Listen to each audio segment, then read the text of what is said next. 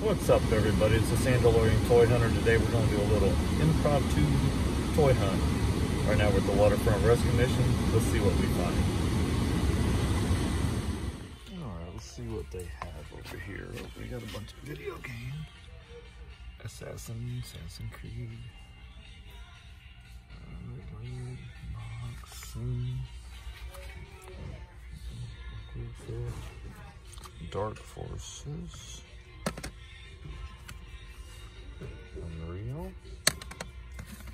Computer Mist. Rebel Assault 2. Have to keep that. Frankenstein, Two Eyes of a Monster. Holy crap. Wow. Definitely getting this.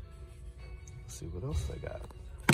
All right, everybody. As you can see, we found a hell of a gem. Resident Evil Director's Cut for the PlayStation 1. It does have its inserts and everything, and the disc is perfect. I know it's not a toy, but hell, it's a good deal at $2.99 because it sells for about $30.